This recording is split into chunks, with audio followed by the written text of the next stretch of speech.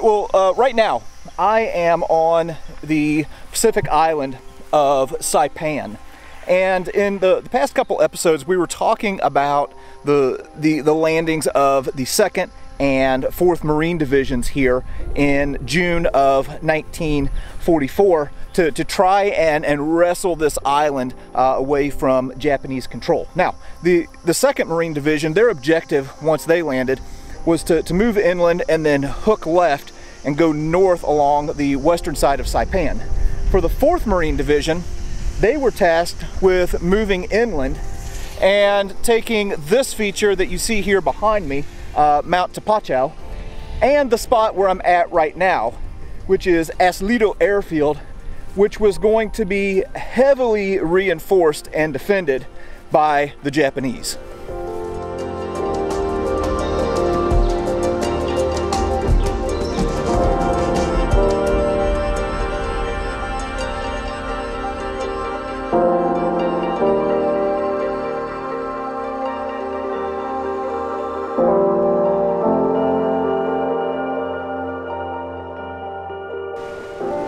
Well, apparently I should have paid a little bit closer attention to the weather, because as I was filming that last clip, towards the end I felt a few sprinkles, and then man, the clouds opened up and it is pouring right now. So we're going to let this kind of subside a little bit, and then we're going to get back out and take a look at some of the Japanese defenses here at Aslito Airfield. Alright, well, we still got a little bit of a rain situation going on here, but it's light enough that we're not going to let it stop us, because I really want to get out and check out some of these old Japanese fortifications here. Now, this structure right here, you can see these things all over the place surrounding the airfield. So these might have served as air raid bunkers. Also defensive positions. You can see where there would have been a gun emplacement here. So I've been to Normandy a few times, and I'm used to seeing like the German bunkers and the German defenses. So it's really interesting for me to kind of see things that the Japanese would have constructed during World War II. And it looks like we might have a little bit of battle damage on this one right here. All right, we're gonna come around the back side of this thing and take a look at it and see what we've got. There's my shadow. Okay, so right now this wall right here is facing the western side of the island. So you can see they have these gun ports facing both sides, one inland towards the airfield, and then one outward towards where an attack might be coming from the west. And yeah, it looks like here's our entrance into the bunker, which is defended, of course, by this blast wall looking thing. And if we can get in here, that would just be cool as heck. Oh yeah, sweet. Well, if we have an open door to a bunker, well, of course we're going to go through it. Okay, we've got our light out here, and oh my gosh, little door, little door. Alright. Very, very interesting. Hopefully there's not some methed out hobo in here. Oh, dadgum, these doors are so small. And man, the ceilings. So I can stand up in here, upright, and I'm probably about 5'10", 5'11". So it looks like the ceilings here might be about 6 foot. And yeah, you can see the inside here where I showed that blast damage from the outside. And man, my voice sounds interesting in here. So you can imagine for the people who were inside whenever this got hit, if it was during the battle. We don't know if it was during the battle or if maybe they were just testing tank ammunition afterwards. Boy, that would probably give you a headache if you were if you were in here. And then, yeah, here are those gun ports. So yeah, if you've ever wondered what a Japanese bunker looked like, well, here you go. All right, I'm gonna go through here. Oh gosh, dang, bumped my head. Oh, dang. That's going to leave a mark.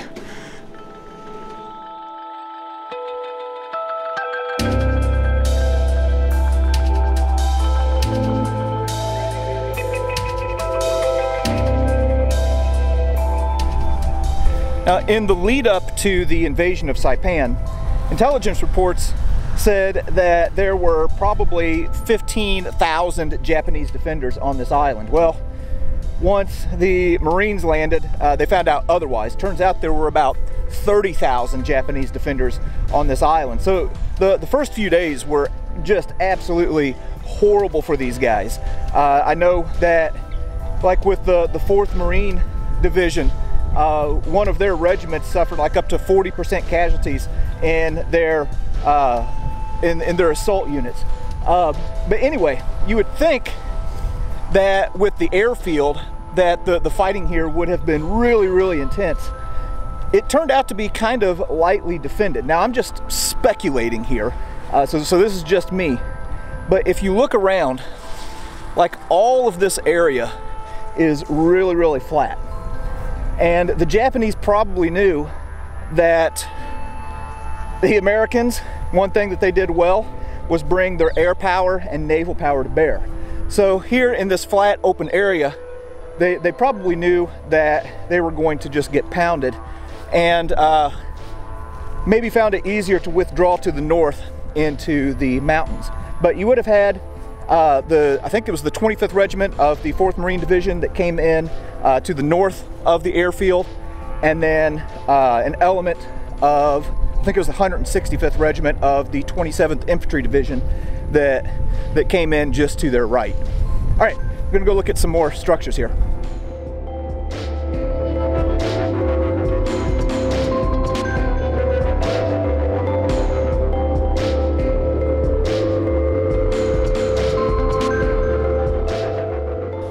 As we are walking around the airfield here, you'll see a lot of buildings that are built in this style right here. Anytime you see this, that means it is a Japanese structure.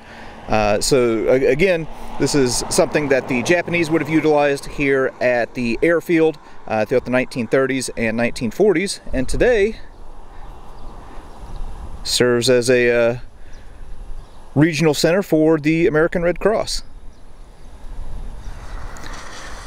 One quick thing before I move on.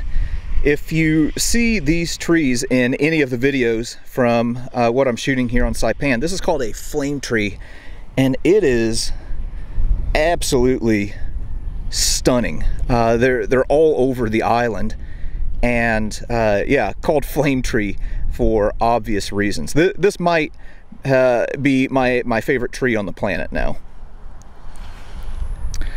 Well, airfields are for planes, and planes need fuel, and if your enemy blows up your fuel supply, well, that might inhibit your ability to fly just a little bit. So what we are looking at here is the fuel tank that the Japanese had for Aslito Airfield, except for they built this earthen mound around it to kind of protect it, and also to try and camouflage it from above.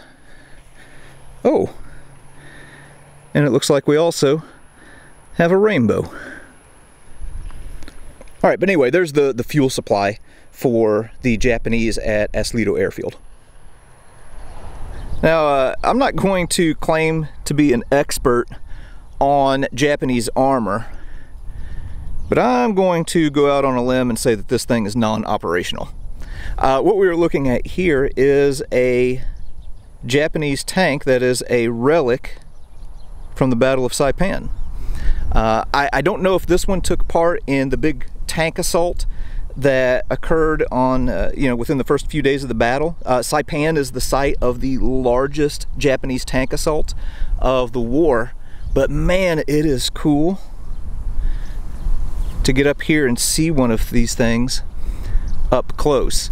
Japanese armor was really no match for anything that the Americans had for it. The armor plating was really thin, and of course the armaments were less than awesome.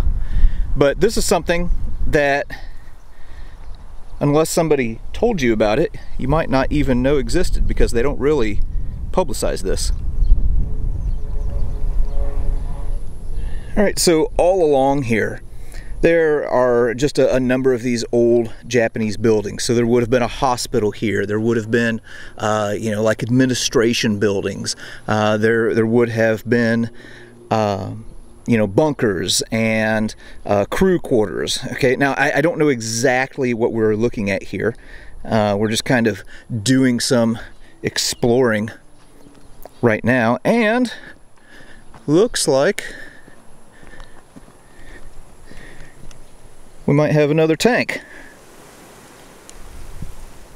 You'll have to forgive me for kind of geeking out on this. This is my first time ever seeing a Japanese tank, and to see one here in Saipan where it actually saw service is just cool as heck to me. This one looks to be well ventilated. But yeah, here's the main gun.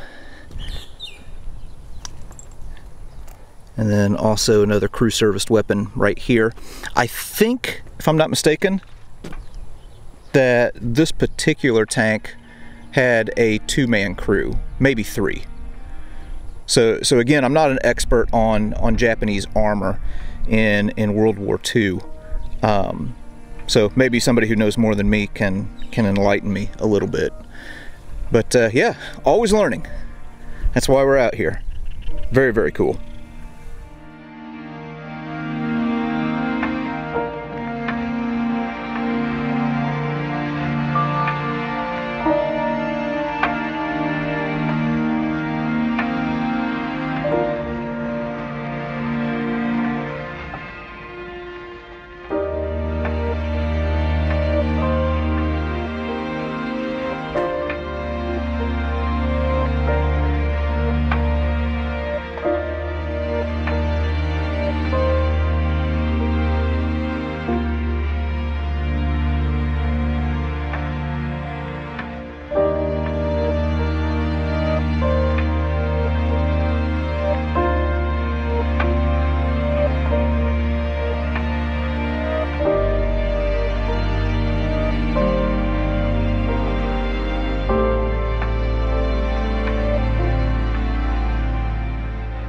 So we're continuing to just kind of walk around and do some exploring of this airfield.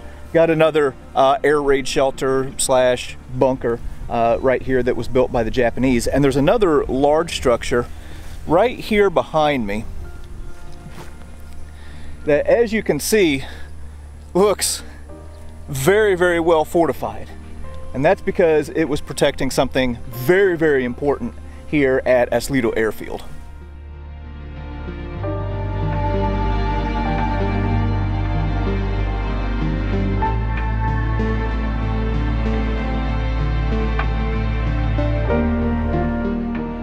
So inside of this walled fortress is this structure right here. This is the Japanese munitions bunker that serviced the bombers and the fighters for Aslito Airfield. So for obvious reasons, the Japanese really wanted to protect this spot right here. Something else that is interesting, on December 8th of 1941, well, we know December 7th, the Japanese attacked Pearl Harbor. They also attacked the American territory of Guam, and bombers from the Japanese took off from Aslito Airfield to attack Guam. So lots of history here in this place. All right, well, we've got an open door, apparently. And if there's an open door to a big bunker, you know me, I can't resist myself. Even though, as I was walking up, I just saw a giant rat run into that hole. So hopefully we don't have a situation like from Indiana Jones and the Last Crusade where this place is just crawling with them. But anyway, take a look at the blast doors on this thing. Actually, it looks like there are 2 blast doors. Interesting. And I'm also hearing a buzzing sound, like there's a nest of wasps or something. But anyway, man, this thing is huge. So you can see these rails up here where they would be moving these bombs and munitions around. Huh. So yeah, on December 8th, this would have been quite the active place as the Japanese were outfitting their bombers to go and attack the island of Guam. Wow.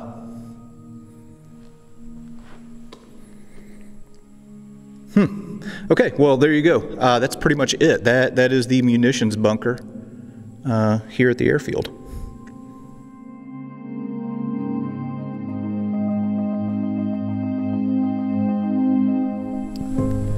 Now, as I mentioned earlier, Aslito Airfield was taken with relatively few casualties, which was pretty remarkable, you know, with all of the defenses that were around this place.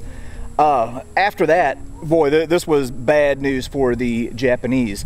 The Seabees ended up coming in here once the area was secured and started, you know, building runways and building, you know, things for the US B-29 bombers to start using Saipan as a base of operations to launch attacks into the Japanese home islands. As a matter of fact, the first B-29 landed here in October of 1944, and then the first bombing raid on Japan from Saipan was in November of 1944. So this was really kind of the beginning of the end for the Japanese. Now, after the airfield was secured, elements of the 27th Infantry Division moved south to secure a peninsula and clear it out, and another group turned north. And even though the securing of the airfield here had been done with relatively few casualties, what they were getting ready to run into was something awful. We're going to be tackling that in the next episode.